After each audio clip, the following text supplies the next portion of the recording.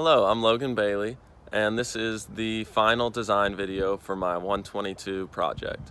I'm in fall quarter 2020, and I am in Dr. Stanley Cronk's class. I hope you enjoy the video. Out the way. Code brown. Got to go. Woo! Alright. Oh shoot. Oh no. We got a problem. We got a problem. What's the problem? I'm out of toilet paper. Oh, well, do I have the product for you? Oh man. This is the automatic toilet paper dispenser. As you can see from this green LED on top, there is a brand new roll of toilet paper in here. Why don't you give it a try?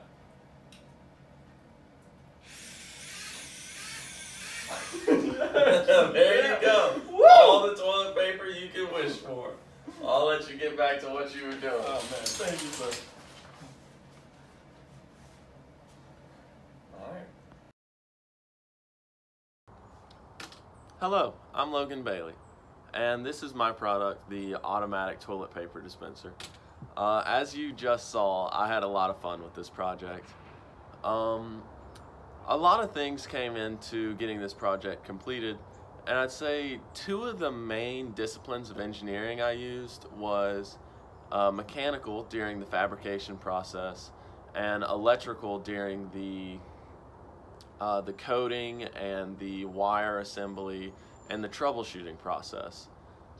So this product features a lid that will open, allowing for access to the toilet paper, as well as the Arduino circuit board and wires that are necessary to make this product work.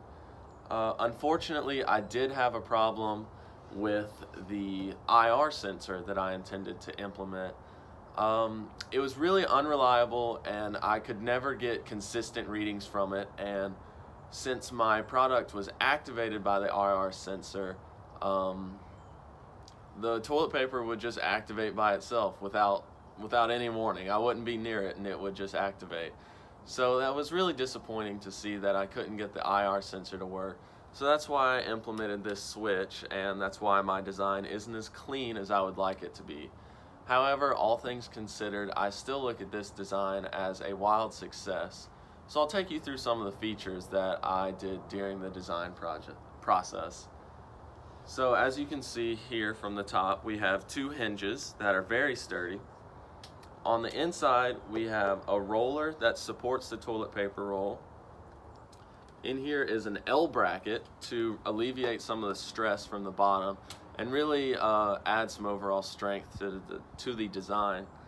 Some of the circuitry that I used was the Arduino, a Servo, the RGB LED, and the circuit board, as well as a whisker switch, because the whisker switch was much more reliable than the IR sensor.